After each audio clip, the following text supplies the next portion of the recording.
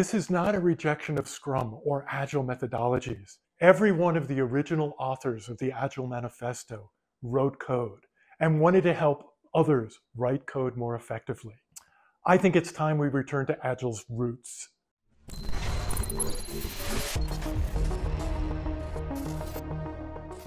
Hello world, I'm David Scott Bernstein. Until recently, I was a certified Scrum developer and a trainer of Scrum developers. Introduced in the mid-1990s, Scrum really changed the landscape of software development and made it far more sustainable. It promised and delivered a more reasonable pace for development. Scrum also defined new roles, such as the Scrum Master, who wasn't an overseer, but rather a servant leader dedicated to nurturing the team's health and removing obstacles so that the team could be far more productive. The Scrum Master was meant to shield the team from interruptions and managerial pressures and not act as a traditional boss. This radical shift was groundbreaking. It centered around empowering developers rather than trying to manage them. The introduction of the product owner role was equally transformative. It replaced extensive requirement documents with a single approachable individual, someone who would be accountable for the project's vision and be available to answer questions to.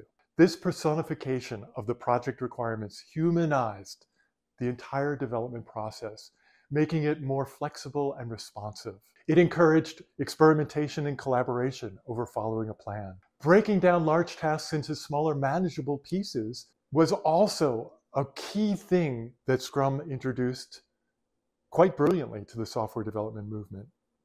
By organizing development into time-boxed sprints, developers focused their attention on a small piece of software that they could build in 1 to 4 weeks. Scrum's iterative approach with regular small releases supports continuous feedback and course corrections, which is really vital for the adaptive projects of today's environment. The role of the product owner, although not technical, became crucial in nearly every successful software development project that I observed or participated in. It brought a focus to software development that seemed to be missing previously, directly impacting the quality and relevance of the code that we were developing. But the product owner role could also lead to pitfalls. I witnessed projects where product owners, despite their best intentions, drove development into the ground. Scrum tries to address this by having a robust definition for what done means so that everyone can get on the same page with an increment of value and when it is completed. The Agile Manifesto emphasizes customer satisfaction through early and continuous delivery of valuable software. However, the reality of achieving this ideal can be very complex, and you can't rely just on the Scrum framework to make this happen. This is where the need to incorporate Agile technical practices becomes evident. This brings us to one of Scrum's most significant paradoxes: the expectation of delivering tested functional software at the end of each sprint, where the reality often falls short for most teams. Teams might end up passing unfinished code to a QA department, contradicting one of the core Agile principles of maintaining potentially shippable product at all times. The disconnect grows when bugs found later in the development cycle lead to significant delays.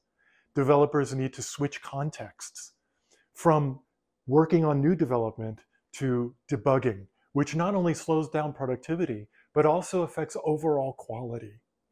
Lean principles tell us that any work that is not completed, and by completed I mean fully integrated and tested into the system, is considered essentially waste. Moreover, the nature of software development, where everything must work in order for anything to work, exacerbates these issues. Scrum was supposed to mitigate these risks by advocating for continuous integration and testing, yet many teams struggle to implement these practices. Time boxing, while effective for focusing a team's effort, could inadvertently lead to quality being compromised in the rush to meet deadlines.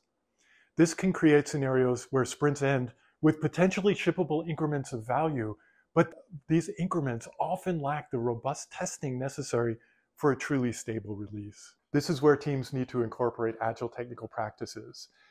The heart of the problem was simple yet profound. Scrum, as practiced by many teams, had drifted from its roots. Originally designed to support Agile technical practices like test-driven development and continuous integration, it gradually became more of a management process than about fostering technical excellence. This shift was really subtle at first, but it has significant implications for the quality of software and the effectiveness of teams. My role as a trainer allowed me to interact with countless developers and teams. I could see firsthand the challenges that teams faced when trying to implement the Scrum framework without strong technical practices. Many teams struggled to produce truly shippable products at the end of each sprint. It wasn't because they lacked skills. It was because they had a process that boxed them in. This challenge wasn't theoretical. It manifests in projects that were technically fragile, prone to bugs, and difficult to maintain. And that's the problem. It's a slow kill process in software development. Everything looks like it's going to be fine. And slowly, technical debt accumulates. And it can eat up projects. It is the number one thing that eats up successful projects. So we have to be really vigilant against it. Scrum doesn't address any of this. And that's one of the reasons why I left. The gap between what Scrum promised, which was a responsive, adaptive development process, and the reality on the ground that I saw in company after company became increasingly difficult for me to ignore. The emphasis on certification over real-world capabilities began to overshadow core values of Agile, in my opinion. This dissonance ultimately led to my decision to step away. Faced with these realities, and my commitment to true principles of Agile, focusing on individuals and interaction over processes and tools, and customer collaboration over contract negotiation, I felt increasingly compromised. I found myself at a crossroads, needing to decide whether to continue in this changing landscape or seek a new path that aligns more closely to my principles and values.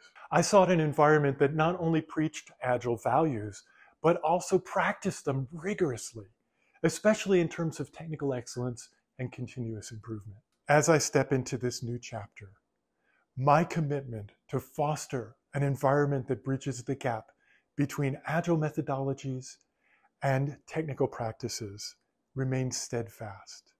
I want to help teams be truly Agile, not just in name, but also in their ability to respond to and even thrive in an ever-changing landscape.